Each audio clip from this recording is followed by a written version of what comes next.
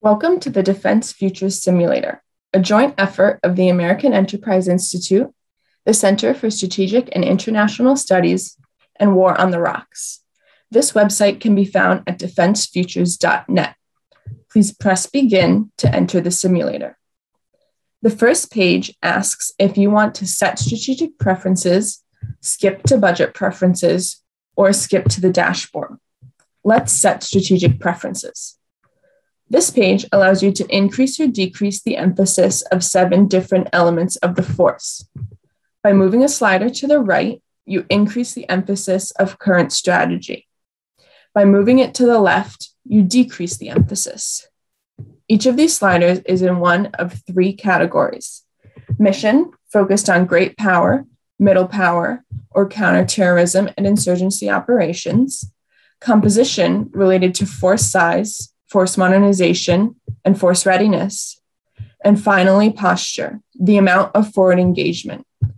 Let's move some of these sliders to illustrate some of the changes and how they work with budget preferences.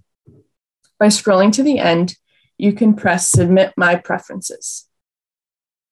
Now you're asked to submit your budget. Again, this is compared to the current baseline spending over the next 5 years. You can change the spending for each year by moving a slider, using the plus or minus buttons to the right, or typing your value in these boxes. Then you can scroll down to the bottom and submit your preferred budget. Next, our algorithm rebalances your budget. Please be patient as it calculates.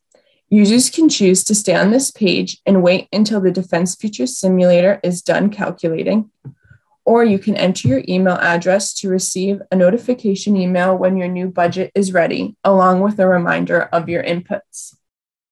After it's done, you'll see a screen that looks like this. At the top right, you can see the changes in various elements of your force.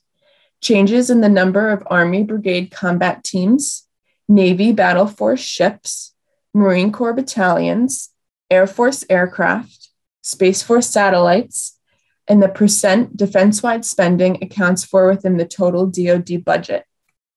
You can see a more detailed budget breakdown by clicking Budget Breakdown. You can also look at each of the different services to see how the changing budgets have altered spending each year.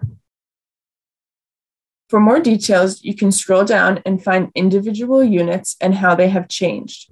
For example, we see that there has been a $9.27 billion decrease in spending over the 5 years on Armored Brigade combat teams.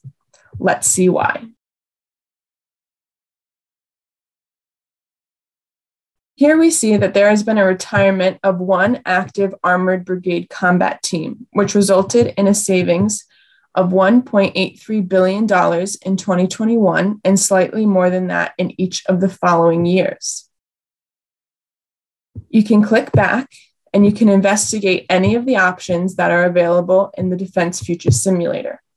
You can change them as well.